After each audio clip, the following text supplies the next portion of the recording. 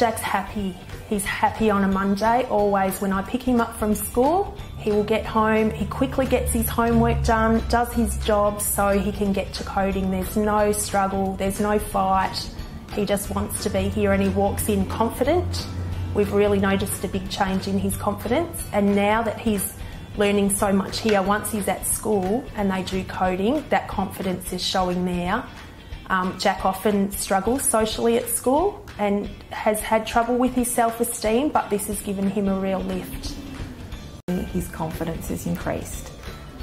I've spoken to his teacher at school and she said he's all of a sudden the last 6 months he's so much more mature and he's paying much more attention in class and his confidence has just skyrocketed.